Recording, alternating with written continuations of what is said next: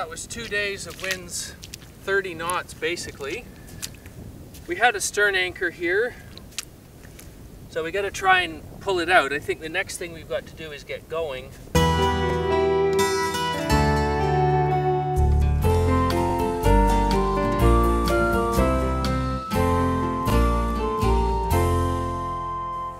The Fortress anchor is a favorite of ours, since they're very good in sand and mud, plus they can be disassembled and stowed. They're light and come in a relatively small carrying case, so you can carry additional, quite large anchors easily. I keep the smaller one assembled and ready to go in the stern locker. This anchor weighs just 15 pounds, but it's big enough for day-to-day anchoring. For stronger winds I use our larger one, still just 21 pounds plus the chain. You can see we have lots of scope, so the anchor rode is pulling right parallel with the bottom. When we put some throttle on, the anchor buries nicely. You can see the flukes digging in deeper and the stock holding the anchor parallel to the bottom. This anchor has an innovation where the flukes can be set at a steeper angle for use in soft mud. Here it's set at the shallow normal angle for sand. Now Cheryl increases to 2500 RPM and it really sets in. A textbook perfect anchor set.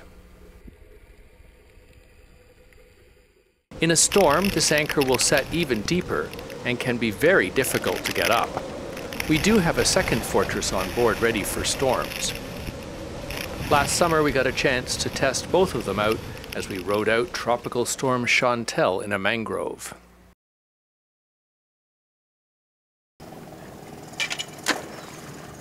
I'm setting the Fortress with 10-to-1 scope and setting it by pulling with the dinghy. Once I got back aboard, we used the main engine in forward to pull harder and set it well.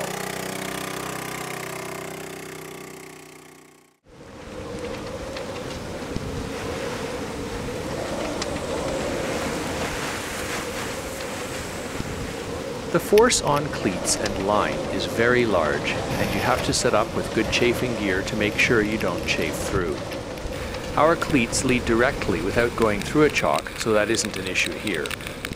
The anchor's held perfectly with winds over 50 knots, setting so deeply it took 5 minutes pulling straight up to raise the Fortress. What are you doing? Tightrope walking. Whoa! This is the strain. Oh, finally! Oh my goodness. This anchor just sets like crazy. What anchor is that? This is the Fortress 37 that held through the whole part of the storm. I think it's off the bottom. Okay. Here is another time when we used the Fortress in a blow, and it was very interesting to see how well the anchor sets. Our boat has a lifting keel, so we can sit on the bottom at low water here in the Waddenzee in Holland. I'm putting out an extra anchor. We're supposed to be getting a whole pile of wind, and it seems to have come stronger than it was forecast. It seems like we got the tide catching up on me now. When you assemble the anchor, everything slots in easily.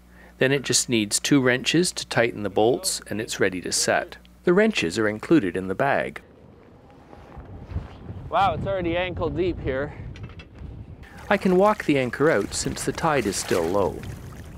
Tidal range here is about 7 feet. I'm using the Fortress to hold our stern in position to the seas.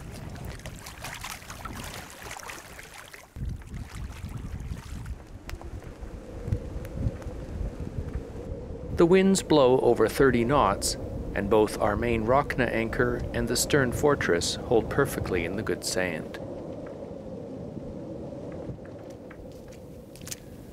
Well, the big blow is over. That was 2 days of winds 30 knots basically. We had a stern anchor here, so we got to try and pull it out. I think the next thing we've got to do is get going with the next high tide. The water's coming in about another hour. So, somewhere. I was really interested to see how deeply the anchor had set, but I was not actually able to dig deep enough to even find the anchor. After we refloated, we pulled it out using a winch. Time for a cup of tea. Enjoy this beautiful place. It's been really interesting to be here. The seals, the birds, and to see the weather in the North Sea. Verdict: the Fortress makes a great second and third anchor.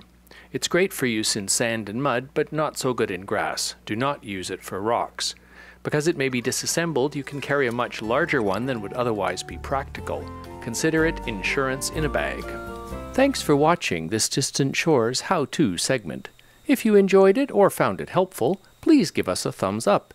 And don't forget to subscribe so you don't miss out on upcoming videos. Are you interested in the cruising lifestyle? Are you planning to sail away on a cruising adventure? Or researching cruising areas and destinations? Distant Shores is a television series about the cruising life, with lots of tips for sailors planning to sail away. This is Oswego, New York. We are entering the Erie Canal system, and this will take us all the way from Lake Ontario to the Hudson River, which gets us to New York City. Plus destination information to help you make your cruising plans. Yeah, I can stand on the bottom. We've been filming Distant Shores for nearly 15 years and know the fun and challenges of the cruising life. We've made Distant Shores with you in mind. We include plenty of cruising tips in this travel series, as well as lifestyle segments and hints for sailors heading to exotic destinations. Encouragement for you and your crew to get out cruising. Destinations include the Intracoastal Waterway, the Bahamas, Caribbean, the Mediterranean, Scandinavia, transatlantic passage making, the French canals, and more.